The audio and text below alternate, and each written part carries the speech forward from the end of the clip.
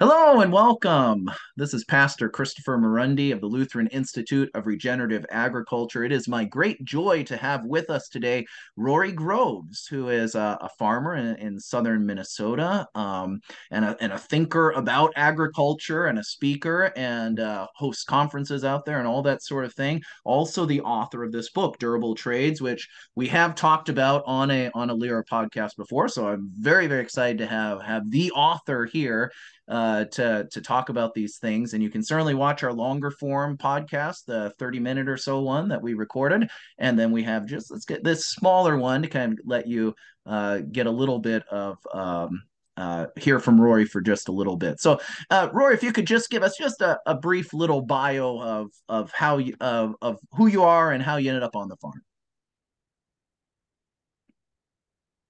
Yeah, thank you again, Chris, for allowing me to be on the podcast. I appreciate it and appreciate you sharing about the book. My background is I was a computer programmer my entire career. I grew up around high tech. I got a job early out of college. I majored in computer science and been working my entire career in high tech. And about 10 years ago, we moved our family out to a farm, a small little acreage in southern Minnesota. And that began, I wasn't leaving high tech at the time, but that began my curiosity with farming and agriculture. And over a number of years, I started to realize that this hobby farm that we were at was actually more real than my real job. In other words, that there was more tangible benefits and more fulfillment and life-giving wisdom coming off the farm than there was on a computer screen or in a cubicle. So that kind of one thing led to another, and I ended up doing some research on historical family-based businesses because I wanted to know, is it possible for families today to actually pursue something together rather than apart? Because that's one of the hallmarks of the family farm. Of course, it's in the name.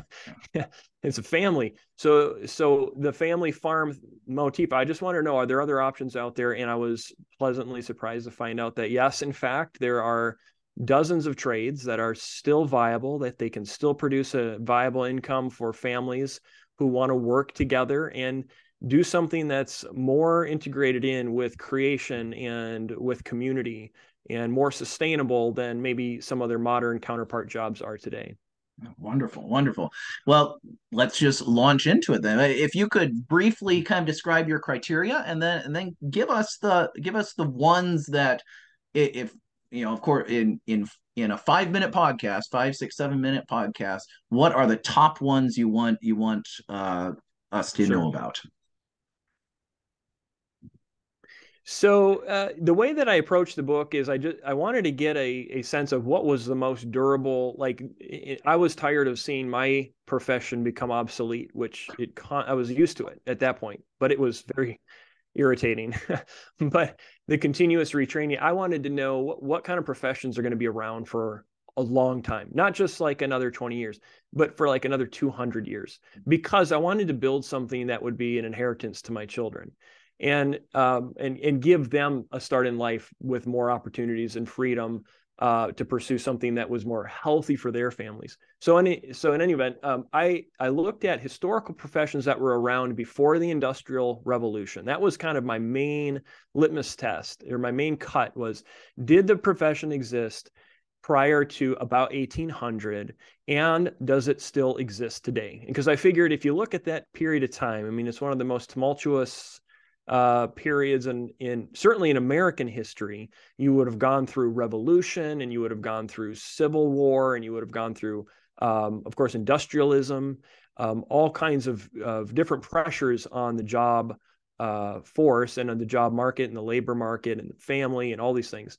So my way of looking at it is that if it could survive that period of time in American history, then it's very likely going to be around for the foreseeable future.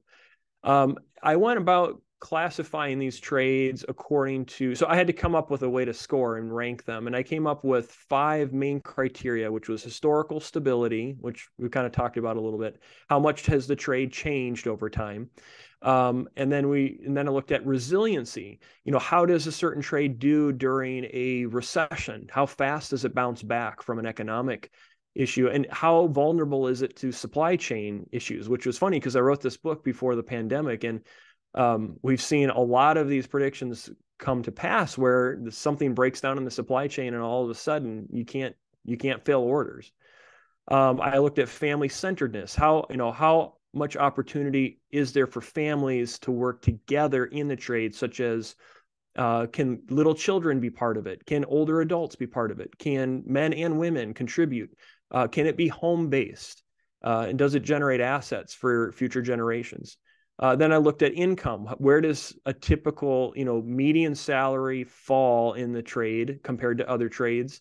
And is it still livable? Is it something you can still earn an income? I mean, you can, still provide for your family from that trade. And finally, what were the barriers to entry? Does it require a lot of formal education? Does it require an inordinate amount of startup costs? Minor is one of them in the trades. It doesn't rank very high because you need like $5 million or something crazy to open a mine.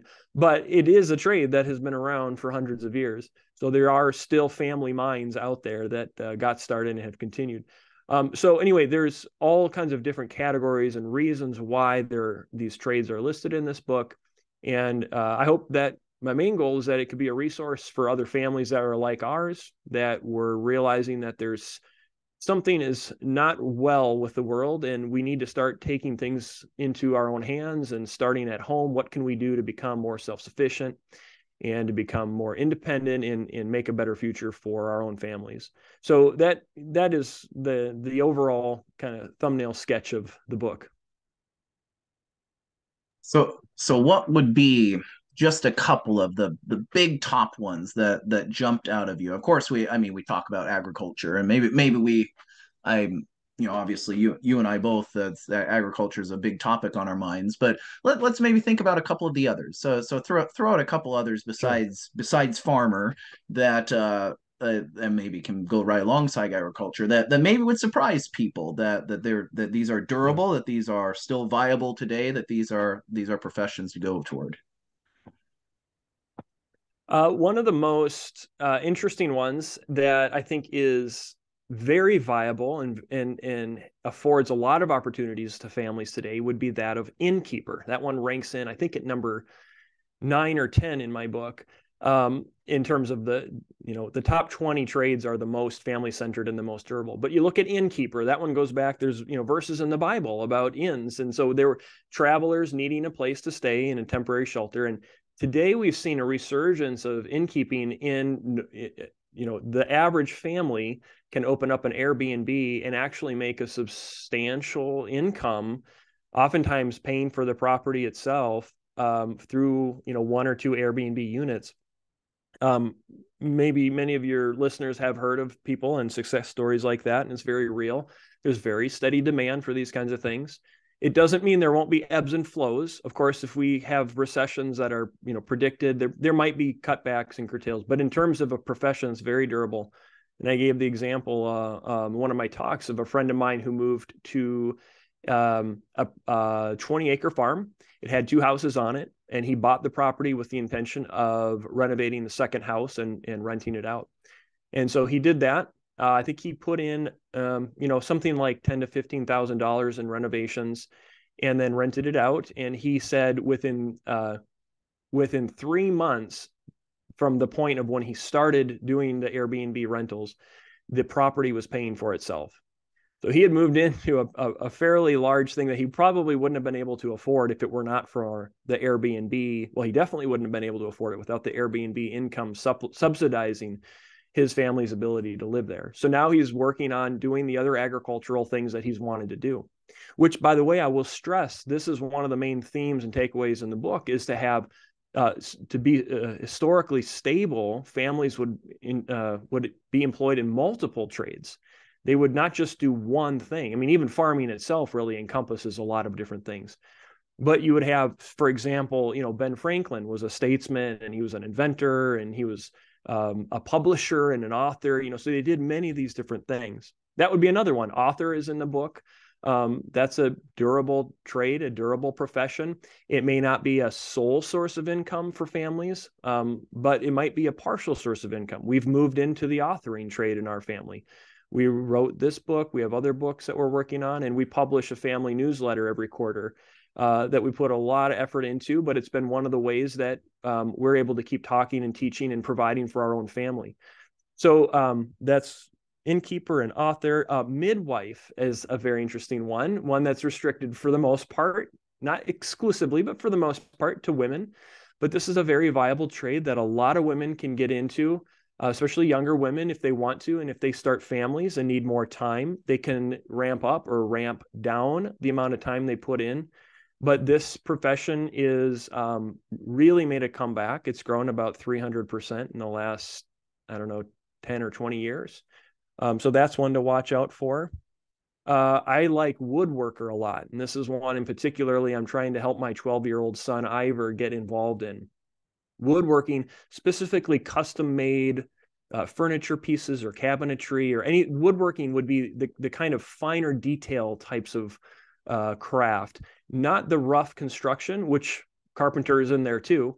But the finer woodworking side of things is a very durable trade. And for people who have a penchant for it and have a skill and a gifting for it, it can be a very well-paying profession. And you can be home-based. You know, you can have a shop on your own property, and your kids can be involved in it. So that's one that I really like right now. And like, as I said, I'm trying to set up some of our own kids for that. Is that good? You want me to keep going? That's great. That's wonderful. I think the trades, and this would be kind of my last question as we close. Um, the trades have kind of always kind of been looked down upon to a certain extent. And you mentioned that I think it's the last chapter of your book, and so someone will say, well, I don't want my child to grow up, my son to grow up to be just be a plumber. And you say in the book is exactly the comment I had. Have you ever tried to pay a plumber before?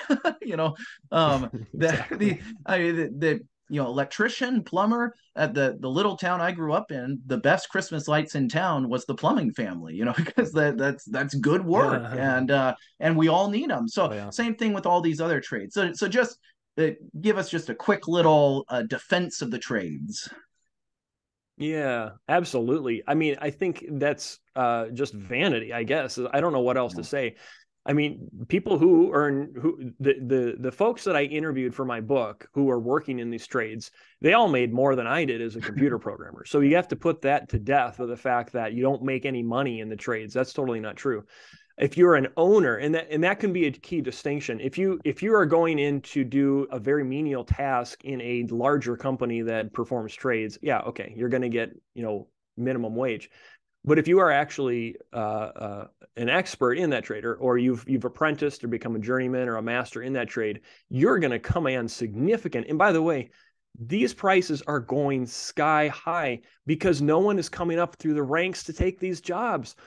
They tell me all the time when they're going in for their licensing classes, everyone in the room is 50 years and older, and these guys are not going to be able to keep working indefinitely. There are no 20, 30-year-olds coming up in the ranks to take their places. So that means, I mean, we're going to see a huge increase in prices across the board for trades. That's very good news for any young person that doesn't want to sit in a cubicle and punch on a keyboard their entire life. They can get out, they can get some fresh air, they can do things outside, move around, be mobile, maybe be home-based. Like I said, there's a lot of opportunity in the trades. I think there is a stigma there that has to say in our society, and I talk about this, called the vital lie. There's a stigma there that trades are only for uneducated, dropouts. The educated people are the ones that, that's where you really earn your money. That's where statistically, that's where you're going to get your most. That's a bunch of hooey. It has a lot more to do with the mentality of ownership and responsibility and work ethic than it does of where you got your college degree. And the fact of the matter is, a lot of the tradesmen, most of the tradesmen that I talk to are earning double or triple the white collar counterparts in a lot of these office jobs that I've also worked with. So that's where some of it comes. I think probably the stigma around trades is going to start to recede into oblivion as artificial intelligence starts to displace the vast majority of white collar workers. That's going to come as a rude surprise within the next 10 years. And so if you don't have skills in something tangible that robots can't do, now might be a good time to learn some. Wonderful. Thank you so much, Rory, for your time with us this today, and thank you for writing this book. And we'll put a description, a link to where you can purchase it below the show today, as well as a link to the Grovestead website where you can sign up for their newsletter. Thank you so much, Rory, for being with us today. You're very welcome. I appreciate the opportunity to share. Have a wonderful day, everyone.